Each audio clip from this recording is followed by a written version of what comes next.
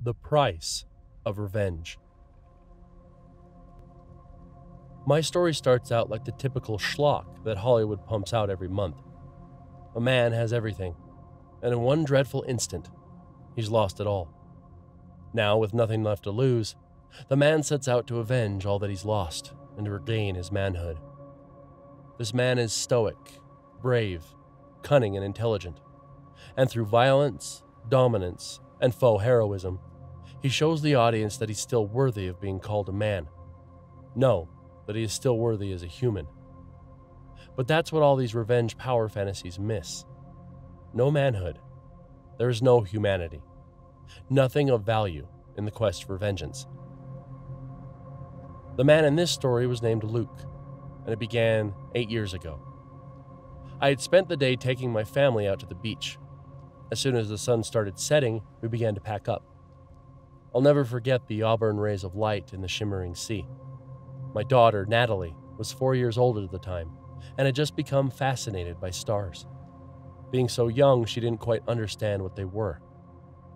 As we were leaving, she pointed at the water and asked if the little twinkling lights were stars. My wife Lydia and I found her curiosity amusing, a sign that she was going to be a bright child. As I started the car, I placed a gentle hand on the little bump forming in my wife's stomach. She placed hers over mine, and I knew at that moment that I was truly content. It happened in a split second. A single point in time seared into my being for the rest of my life. One moment I was driving down the highway, taking the time to adjust the radio, and the next, my chest is screaming in pain as an immense pressure forces me into my seat. Then the weightlessness of space comes over me, and the last thing I see before it all fades to black is little shards of glass floating across my field of vision. I have the strange thought of how the headlights reflecting off them make them look like little twinkling stars. I awoke several hours later in a hospital bed. The white rooms and beeping machines instantly made my heart sink. I tried to get up, only to see that my left leg was in a cast. My questions about my wife and child were ignored the first few times, until a doctor very calmly confirmed my worst fears. There were only 2 survivors, me and the culprit, my antagonist, the subject of vengeance, a man named Henry Colston. Henry was a Wall Street big shot, ran a very successful investment firm, and had a wealth vast enough to gain him an abundance of luxuries unimaginable to a man of my class. One of those luxuries was abusing the justice system. He was found guilty for manslaughter, but it didn't mean anything. All he got was a suspended jail sentence and a few years probation, while I had lost everything at the age of 32. Goes to show what a good lawyer can do, and for a man like Henry, it only cost him the equivalent of a few dollars. The thing that hurt most, the thing that cemented my need to tear down this man and make him pay for all he had done, was when he testified and shifted the blame onto me. Even if the majority of the court didn't side with him, I knew that a few would, and that burned. I made a promise then that I would devote as much time and effort as possible to see all his accomplishments crumble and fade away. It was a lot easier than I thought. A few years, a name change, dyed hair, and a beard was all it took to be hired as part of his landscaping crew. I spent the next 2 years scouting his vast estate. I learned every nook and cranny of it. When the time was right, I snuck into his house and planted a keylogger on his personal computer. Over the next year, I would collect personal information and passwords. I also discreetly started planting illegal content in hidden files on his computer. Looking back on it, I realized how fucked up that was, using the exploitation and abuse of children for my gain. But that's what the pursuit of vengeance does. It dehumanizes every aspect of a person and their lives. You reading this aren't so different. I realize now that people's morals are actually quite twisted and malicious, and they just delude themselves into thinking that they're not. How many times do people casually throw around comments about how they would kill those who bring harm to them and their loved ones? Heavy statements thrown around so lightly is indicative of the kind of collective morals our society holds. The pursuit of revenge is not only condoned, but glorified to an extent. But what most people don't truly realize is the cost of every action, and the price of revenge dwarfs all preconceived notions. After another year of slowly setting up my plans, I left an anonymous tip with the FBI.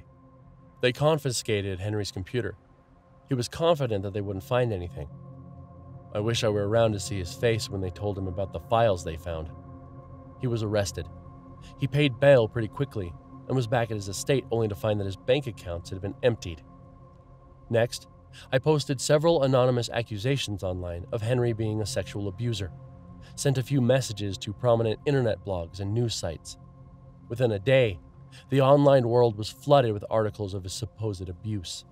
Hordes of online users condemned and viciously attacked Henry. Someone leaked his address, and before long, death threats and other abuse were hurled at Henry in the real world. His wife of 20 years announced her plans of divorce and revealed that she was no longer living with Henry. I didn't stop there.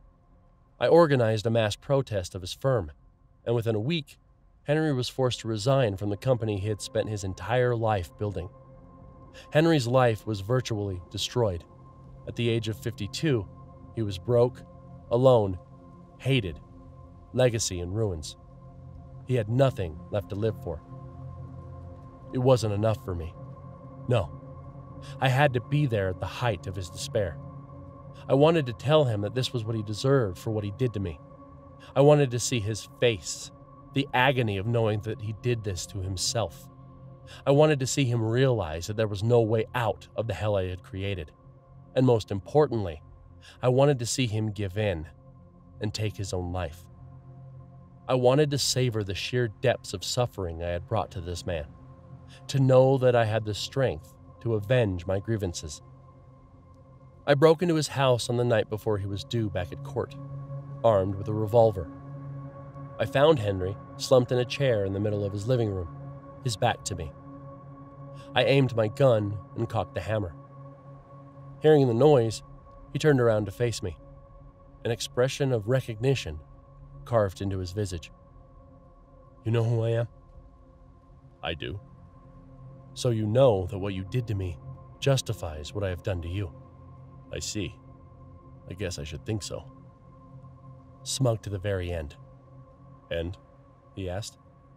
I threw Henry a little capsule I had prepared, a cyanide pill.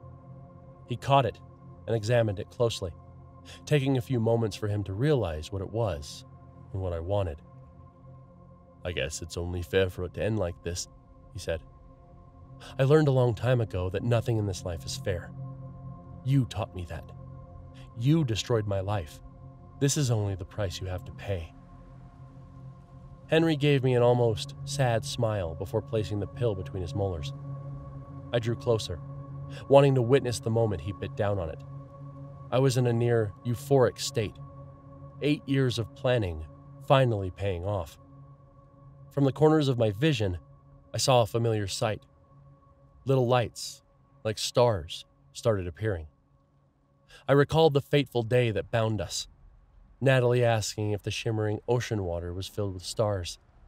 Lydia's soft hand over mine. The life growing inside her.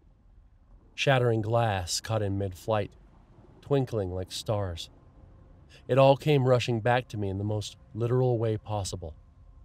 A blast of pressure flung and pinned me to the ground. My limbs went limp, and I felt that familiar weightlessness that exists in the split second of a car crash. The lights that I mistook as stars coalesced and started taking form before my very eyes. Henry stood up, a smug grin on his face. He spoke as the lights became more defined. "You think I didn't know about your scheming? I've known for years. I knew exactly what was going to happen and how." I tried to say something, but the words died before they even formed. I tried to reach for my gun, but my body refused to even respond. It was as if some invisible force was pinning me down. "You see, Luke, ever since I was young, the otherworldly and metaphysical has fascinated me. It wasn't until I made a name for myself, when I had the funds to indulge in my interests. In the decade I spent searching, I never found a single thing. So you can imagine my shock when something found me. I was still struggling to move when the once abstract form the lights materialized into something physical. The being that stood before me defied all laws of natural biology. It couldn't have been something created in our world. No. This being must have originated from some recess of existence so foreign to our own that to see it unfiltered would surely drive most to madness. The closest thing it resembled was a cephalopod, long, gnarled tentacles twisting and writhing through the air. Where a mantle should have been, instead contained a massive gaping maw, fangs filling the crevice. A single eye, larger than my head, was set at the center of its body. It gazed unto our world with unrivaled curiosity. You're finally here. We can begin. First, I want to apologize, truly. What happened was unfortunate. I would have gladly gone to prison in an attempt to atone for my sins, but fate interfered, and I had to fight to stay out of prison. See, shortly after our accident, I came into contact with the being you see before you. It offered me a chance to leave this world for another. It promised to show me planes of existence unknown to man. It showed me the future that awaited me. So we planned. We knew exactly what would occur tonight, 8 years ago. And it's exactly what we wanted. The otherworldly being focused its gaze on me, and I felt myself being lifted off the ground. I was levitating now, and was able to look around, but my body was still unresponsive. You see, in order for us to open a gateway into the upper recesses of the astral planes, a sacrifice must be made. However, it can't be just any sacrifice. The person most intimate with you has to be sacrificed. My wife and I had been drifting apart for years. She wouldn't fit the criteria. However, you devoted almost a decade to me. In a way, we're closer than lovers. You know me better than my own parents. So it'll have to be you, Luke. There is no other way. I wanted to scream, but still no sound would escape my lips. I saw a limp body move into view. It was lifted and suspended in midair by forces beyond my comprehension, forces surely belonging to the entity. I tried to make out whose body it was. I thought for a moment that maybe Henry had lured someone else into here. It was the clothes that gave it away. I recognized the black sweater it wore as my own. Silent screams flooded my every thought. Somehow, my consciousness had been separated from my body. Fortunately for you, we only need your physical body. See, the physical can't travel into the outer realms, but the mind can. It's said that some extraordinarily gifted people can project segments of their consciousness into the astral planes. But for ordinary people like me, this is the only way. I hope that you can forgive me for this one final cruelty. I saw Henry's body fall limp, and he collapsed onto the floor. Streams of light flowed from his body and convened into a singular, brilliant orb. The orb moved through the air and settled next to the entity. My body was lifted higher into the air before its limbs contorted and snapped back. The sounds of breaking bones reverberated throughout the room. I was left powerless and could only watch as my body collapsed into itself. Ribs and spinal segments punctured the skin. Blood and entrails pooled and were forced back into the fleshy mass my body was compressed into. Inexplicable despair filled my being as I watched my body being crushed and forced into a singular, tiny point, suspended in midair. It shrunk to the size of a needle's head before it blinked out of existence. A rift immediately replaced the singularity beyond its threshold. A swirling tempest of colors so brilliant and vivid, to call them anything but beautiful would be dishonest. Further still, I could see a realm of celestial bodies. I thought I saw them form the image of a massive cosmic eye. Thank you for your sacrifice. Tonight would not have been possible without you. I saw the orb of light. Henry's consciousness entered the rift and ascended into the worlds that lay beyond.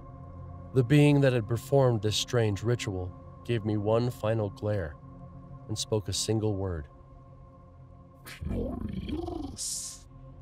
It then turned and entered the rift, the portal closing as soon as it crossed. The distinct sensation of falling came over me as I felt myself being lowered. The last thing I saw before fading into unconsciousness was Henry's lifeless body. I awoke the next day with a start, momentarily believing my encounter to have been a wild hallucination. When I tried to get up, I knew something was wrong. My body felt off, as if it was foreign to me. I got up and ran to the nearest mirror. I fell into hysterics upon seeing the face of Henry staring back at me. All that had happened, all that I had suffered, only to be left with this. I trashed the place. I screamed, cried, and found the cyanide pill on the floor. I hold it now in between my teeth, unsure if I have the strength to bite down. I promised myself that I would write down my tale, let the world know what had happened, even if no one would believe it. All that time spent planning and scheming meant nothing now. My convictions are shattered. My will is broken. It's as if my very being has been violated. Maybe if I had spent the time seeking closure instead of vengeance. What did I even expect to happen after I achieved my revenge? I would still be the same broken man, now with nothing to live for. I had never planned to move on, never planned for peace of mind. I was so caught up in my quest for vindication that I lost sight of any real end. Maybe the cost of vengeance is that there is no end, nothing that brings you to an end that you desire. As I roll the cyanide pill between my molars, I like to think that the cost has finally been paid. Hey everybody, this is Winter Freshest. I just wanted to say thank you for taking time out of your day to watch one of my videos. If you enjoy my videos, feel free to like and subscribe. Also, if you have any requests for other narrations, please comment down below. Thanks again, everyone.